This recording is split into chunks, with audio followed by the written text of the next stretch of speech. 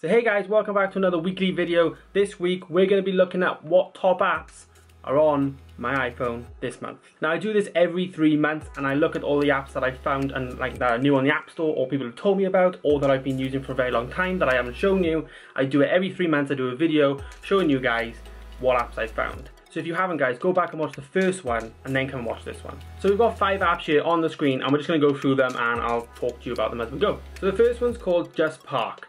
Now, as you see, you load into there and it shows you a map of the UK, or it says little options there. So you said park nearby or near certain places. So for the purpose of privacy, I'll just type in Manchester and then it'll take us to Manchester, the city.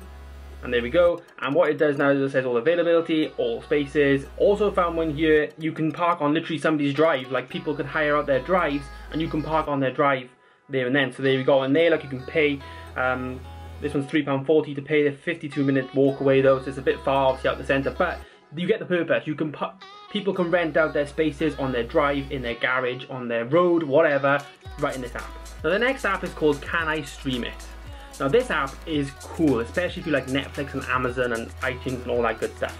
So what it does is it loads in and you've got apps straight away. So if I go straight into Marvel there, Civil War, now what it's going to do is it's going to give me some IMDb information, some obviously rating and stuff like that.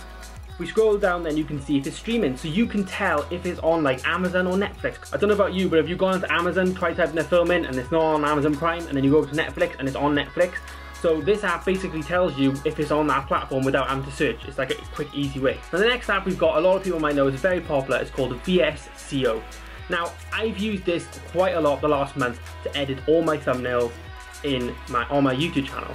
As you can see here, there's the thumbnails before I add any like art or anything to them. Here they are, and yeah, I literally just go into like one of them. So for instance, let's go into my giveaway one. Obviously guys, I'm still running the giveaway, so go and check that out.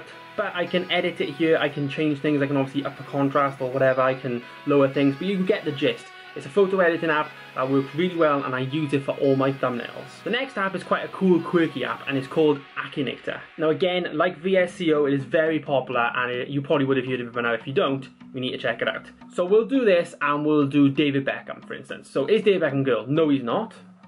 He's not a YouTuber, but he is a human being. He's not American. Stuff. Here goes. Here we go.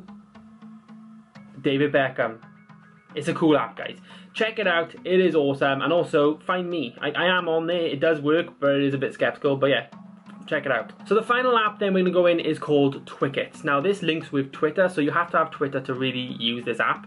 But the idea is that you can sell concert tickets and music tickets on this app via Twitter. Now concert tickets are very expensive and to sell them is very like skeptical because of like there's a lot of fraudsters out there selling fake tickets. Now this app helps that. So obviously now we've got some Take That concerts now. We've got Ed Sheeran at the O2 here. So you've got Ed Sheeran and they're selling them for £76.75, which is the face value. They don't sell them for anything more. And they've got 2 tickets seated at the O2 Arena. So people can buy those tickets now at face value right in this app.